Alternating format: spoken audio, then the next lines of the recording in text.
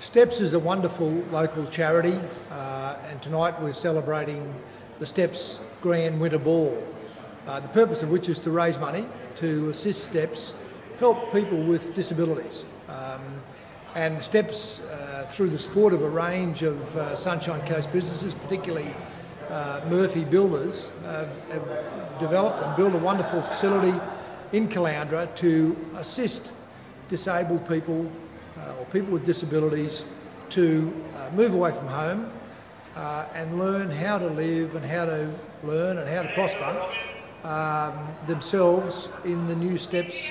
accommodation. So I'm here to congratulate Steps and thank them very much for the wonderful work they do, and to thank all the people and sponsors that have so willingly got behind what is an outstanding community enterprise.